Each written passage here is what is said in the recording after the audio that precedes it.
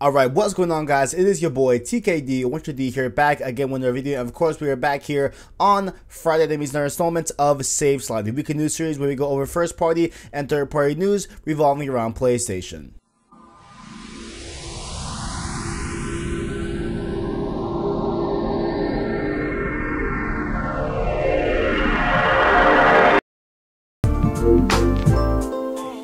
Now, before we get into any of our news topics for today, just wanted to give a quick shout out to all the content that we put up on the channel this past week. We did some Days Gone DLC coverage, as well as a special Cross Circle podcast with my friend at GamesPeak podcast. You should go check out that, as well as Road to Part 2 came up this week, involving a special guest that is not the Starks, but Starks will be back next week when we get back to a regular schedule. So make sure to go check out those videos and that content if you are interested. Now, we have a first news story here that is revolving around Batman the Arkham series. I am planning on playing Batman Arkham series here in a little bit coming up as soon as I beat Borderlands 2, the side DLC that they put out during E3. However, Batman Arkham Collection did get confirmed to be a real thing. It was leaked and rumored, a few days beforehand, but now we got the official confirmation by Rocksteady that the collection is coming out for this generation consoles, that being the PS4 and the Xbox One. And now, even though the whole package will include Arkham City, Arkham Asylum, and Arkham Knight, it will not include Arkham Origins, unfortunately. This is only the Rocksteady games for the Batman Arkham series, and all of the PS4 exclusive content like the Scarecrow Nightmare missions, those will be still exclusive to PS4, so those will not be on the Xbox One version. However, all the extra DLC that they added to those games will be available on the collection, and so it was due to be out sometime in September, I believe is what it says. I'm not 100% sure on like if they've actually set a date, but it will be by the end of this year. It seems to be coming out on September 6th, and so definitely look out for that if you're interested in that. Honestly, I wanted to play these a little bit, around this time and not really wait for the collection, so that might mean that I'll have to go through PS Now to play it, but this is something that I could, take a route of. We will see whatever I pick in the coming weeks. Next up here, of course, one of the PlayStation's biggest games coming up here in the next few years is, of course, Final Fantasy VII Remake by Square Enix. A lot of people are anticipating that at a big blowout at this year's E3. A lot of people were definitely enjoying what they've seen from the game and everything. However, there was a post by a Xbox official account, I think it was a German account, that claimed that Final Fantasy VII Remake will be coming out March 2020 on the Xbox One, which of course is a bit weird because we've seen, and even when you go on the PS Store right now, there's a little badge next to Final Fantasy VII Remake that says that it is a PlayStation exclusive game, and so pretty interested to see how that unfolds from that perspective. However, we got an official, kind of rebuttal and kind of response by Square Enix, where they just pretty much lay it out straight as it is. And they say here, quote, "As previously announced, Final Fantasy VII Remake will be released for the PlayStation 4 on March 3rd, 2020. We have no plans for other platforms." And so I guess it was a big slip up on Xbox Germany side, or misinformation, like a mistranslation. I mean, I don't know what it could be, honestly, but Square seems to be putting it in its place and saying, yo, this is coming out on the PS4 exclusively. So who knows what's happening, but we will have to keep up on this and see if there's anything interesting in terms of this being a timed PlayStation exclusive. I'm not sure. We'll see in the future. Next up here, you all know I'm a big Call of Duty fan, so of course I was all over the gunfight 2v2 streams that they did this week for Call of Duty Modern Warfare, and this is the first time we're actually seeing gameplay and everything. And to me, it looked interesting. It looks definitely a lot of changes, definitely look new to me personally. It looks like, Rainbow Six and Battlefield kind of had a baby and stuff like that,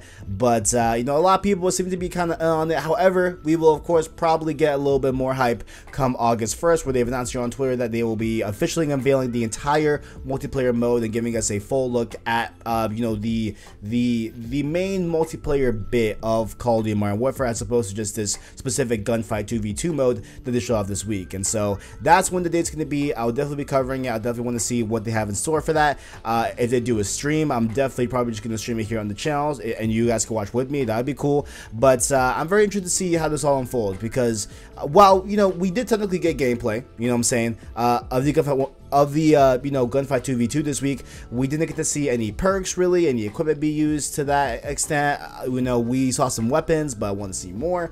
So I'm just curious to see how regular gameplay in a regular multiplayer rotation will go in terms of like TDM or domination or etc. So we'll see how that all unfolds on August 1st. Now, something that I found pretty interesting here was that, of course, Until Dawn developers are working on a new IP called the Dark Pictures Anthology, with the first episode called Man of Medan coming out here in a few months. And of course, we are talking about Supermassive Games here, and they, you know, released some details about the whole entire kind of Man of Medan type deal. And honestly, it's pretty unclear if they are talking about Man of Medan having this feature or all of the Dark Pictures episodes having this feature. However, I guess they, you know, talk, you know, kind of just in depth about Man of Medan. So I guess we'll go to it from that point of view, but it could be a whole chapter Dark Pictures type of feature. But multiplayer will be added to this game. Now, of course, this is a very narrative-driven game where you're making choices similar to a Telltale or a Don't Nod game. And so how co-op will work is that, you know, your other person will be playing a different protagonist in the same game, and so he will go off and make choices and make decisions that will probably affect your choices and your you know, things that you want to say and stuff like that, and things that you do on your end of things, and they might, you know, coexist and you know, affect each other in different ways. And so that's kind of how they're approaching co-op, which I think is a really, really cool thing, and it could add a lot of replayability, of course, with, you know, seeing how different things could unfold if you go, you know, to the bar or go to wherever, you know what I'm saying. So it could be really cool to see that unfold. And so honestly, to me, it sounds like a really cool idea. It sounds like a very unique way also to kind of like bring in the multiplayer to a game like this, and so very interested to see how this all unfolds.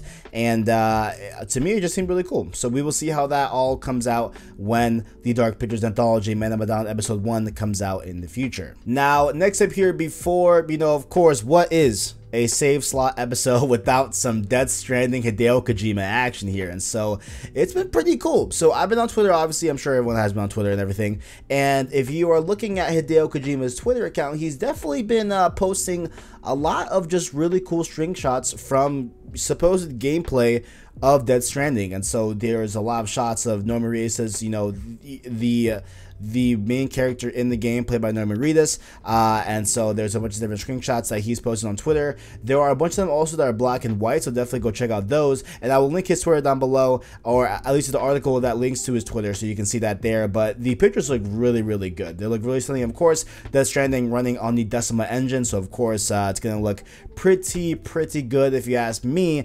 But just looking at these screenshots, the game looks gorgeous, and so I'm again, you know, as I said before, I am sold on the game. I will be playing the game. I wouldn't say I'm like head over heels hyped for the game, but I will be playing it come this November. And let me know if you are too. Let me know if these screenshots change your mind. What do you see from these screenshots that maybe I'm not picking up? Let me know your thoughts down in the comments below. And lastly here, probably one of my favorite games I saw at E3 2019, and that's kind of, you know, sad to say, because E3, you know, this E3 was kind of, you know, lackluster, one might say. And with that being said, we only saw like a pre-rendered trailer that wasn't even gameplay. It wasn't, you know, it was just CGI trailer, and so you know, that has something to be said too. But nonetheless, even though the trailer was just a CGI thing, I did enjoy what I saw from the trailer and the concept of the game. And this is coming out on my birthday next year, so February 25th, get hyped for that. We are talking about Gods and Monsters by Ubisoft, made by the development team behind Assassin's Creed Odyssey. And so they had some details released for this game. I'm gonna just read them on screen as they are, and you guys can read them along with me over here on the video. So it says, inspiration for Gods and Monsters came from working on Assassin's Creed Odyssey. The team wanted to further explore Greek mythology without the limits of an Assassin's Creed game. Dr. Stephanie and Rutta, I think I said that right, hopefully, the historian who guided the team on Assassin's Creed Odyssey, also happens to be an expert on Greek mythology, so the developer is making use of Retta's skills once again. So that's pretty cool how they're bringing back some of the inspiration from Odyssey to work on this new IP.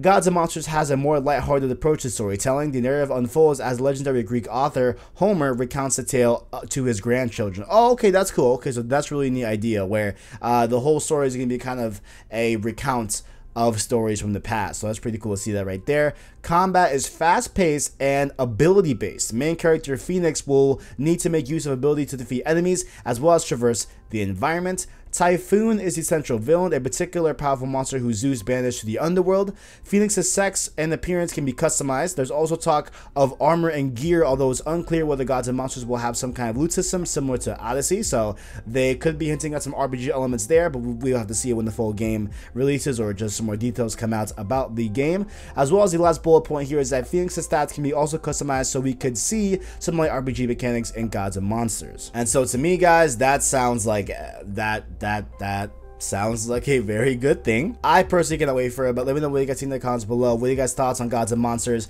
Are you hyped for it? Do you not want it to come out? Do you not want it? I don't know. Let me know what your thoughts are in the comments below. And also, while you are down there, do check out the description where you can find our Discord, our Twitter, follow us on there, as well as our Anchor link down below where you can find our links to our different podcast services that we are up on. That includes Apple Podcasts, Spotify, Google Play Podcasts. You can click that link down below and find the link that you're looking for to your favorite podcast service that you use, and you can subscribe to the PlayStation Source podcast feed down below through that link. And so thank you guys for watching. If y'all enjoyed this episode of Save Slot, make sure to leave a like on the video, as well as stay subscribed to PlayStation Source to keep up with the latest and greatest in PlayStation. Thank you for watching, and as always, greatness awaits.